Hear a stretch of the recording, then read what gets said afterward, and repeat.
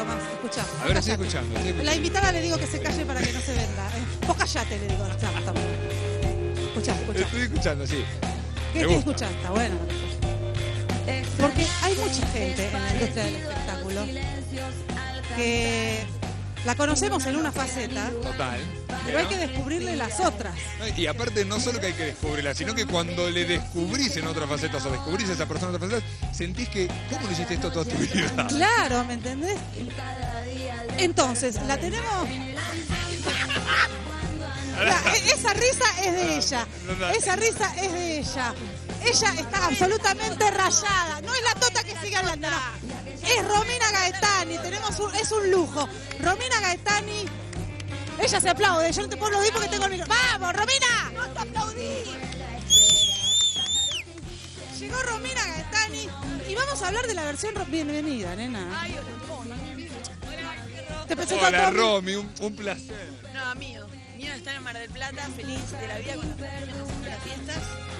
Y bueno, muchas gracias por pasar el video. A ver, vamos a hablar, la música independiente tiene que remarla y remarla, pero hablamos de la rayada. De la rayada. En este caso sos vos, pero no sos vos, no me quiero meter en tu salud mental. No. Qué bueno que no está, que está ahí. La podemos charlar. Pero mientras estés importante. No, sí, acá estamos. La Rayada sí es una banda que empezamos a hacer con Oski Rí, que también, bueno, él produjo el disco. Hola. La fuimos a ver, yo la vi en el Roxy cuando presentaron el disco, porque aparte pasa eso, ¿viste? Hay que enfrentar el prejuicio de la chica que conocemos desde chiquititas, ¿no es cierto? Y la vemos en la tele y hay mucha gente que dice... Por suerte el prejuicio no lo tengo yo, que eso es importante. Entonces ahí tiro para adelante y me parece que ahí está... Era como hablábamos con Oski cuando hacíamos las notas, ¿no? Cuando uno escucha el disco se va un poco el prejuicio de lado. Lo que pasa es que después yo te vi en vivo, y en vivo sos un huracán. No,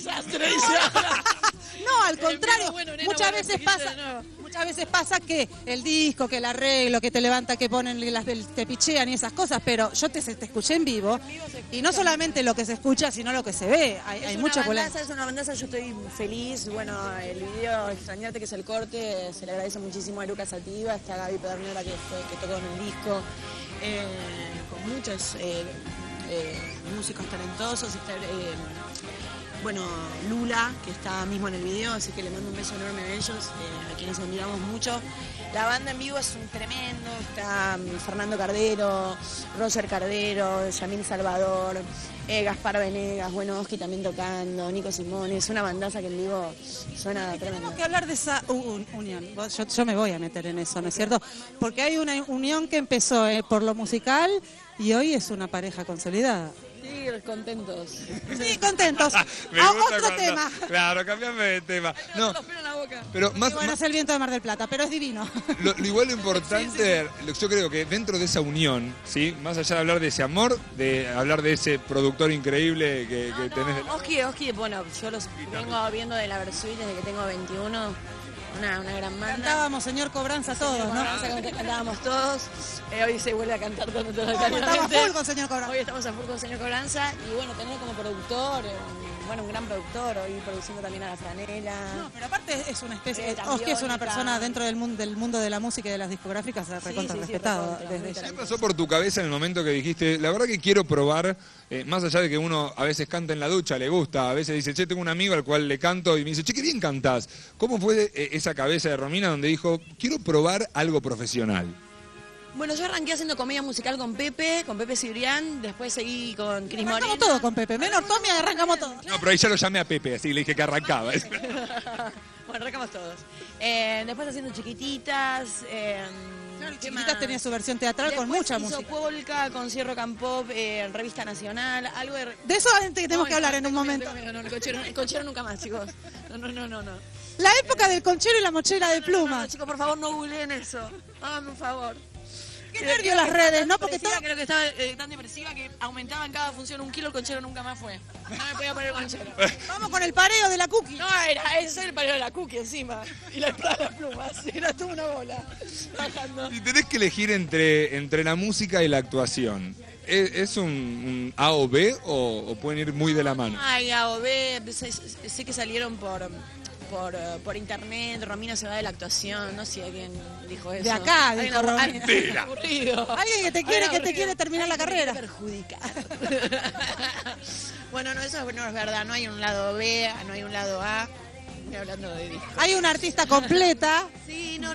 De hecho, ahora estoy volviendo en teatro con La Momia, que hacemos temporada en Buenos Aires, en el Teatro Metropolitan City, de jueves a domingo a las 21 horas con un elenco tremendo. Es La Hay Momia, mucha gente querida ahí. Daniel Campomenosi, con dirección de Alejandro Ballén, Adrián Navarro, Mariano Torre, Fabián Macei, la participación especial de Alberto Fernández de Rosa, mi amor, que hace de mi padre. Ay, perdón, te choqué el micrófono. ¿Y vos sos la heroína en la historia? La chica que la momia secuestra. La momia soy yo, chicos. No, alta momia. O sea que sale toda envuelta y por los ojos nos damos cuenta que sos Romina. No, porque no sé si me iba a decir otra por el culo. No. Se escucha en ese momento. Romy. Está bueno, significa que estás cómoda. Importante. La que quieras, está todo bien. Todo sirve, todo suma. Romy, pero sentís que capaz con la rockera, mira, está llorando. Eso es importante. Y logramos hacer llorar a Romina. Que me llora. Negra, pero el frizz ahora se volvió a usar. Se vuelve a usar el frizz. Romina Gaetani, es un lujo para nosotros estar acá. Gaby Fierro es nuestro productor, bueno, que vos viste que los productores están con el telefonito y enterándose de un montón de cosas que nosotros ni nos enteramos. Yo sobre todo, mira. Venir a vernos a la no, más que vos. Gracias, ya sé que yo los quiero tanto a los dos. Romy, ay, qué linda que me quiere, me encanta. Perdón. Bueno, entonces, no se pierdan el disco de La Rayada que anda por ahí dando vueltas. ¿No lo querés mostrar? Mira, ¿por qué no? ¿Por qué no? Mostremos. Mira lo que es el disco de La Rayada, espectacular, una tapa increíble. Sana la tapa, muchísimas gracias.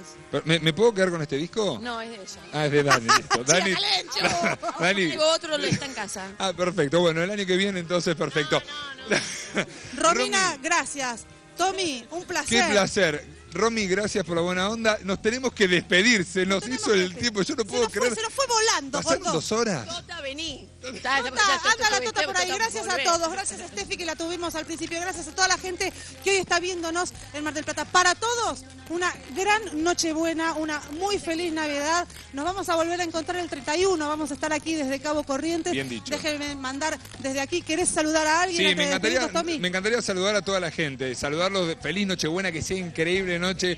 Feliz Navidad mañana, y el 31 nos encontramos de vuelta aquí en Cabo Corrientes, en Mar del Plata, con mucho más de Estalló el Verano. Dani. Sí, despidiendo un año, recibiendo al año que viene, vamos a estar aquí y le agradecemos a nuestros primeros invitados, a Romina, a Steffi y a la Tota que estuvieron con nosotros. Vamos, vos aplaudí, aplaudan todos porque terminamos y va a seguir detonando Mar del Plata. Feliz Nochebuena, que se cumplan todos los deseos. A la familia que está en Buenos Aires les mandamos un beso gigante, los amamos y nos volvemos a ver el sábado que viene, ¿sí? Porque el verano sigue estallando sábados y domingos solo por Crónica. En tu jardín verdura, aroma de tu ausencia, las flores me murmuran. Aroma de tu ausencia, las flores me murmuran. Aroma de tu ausencia, las flores me murmuran.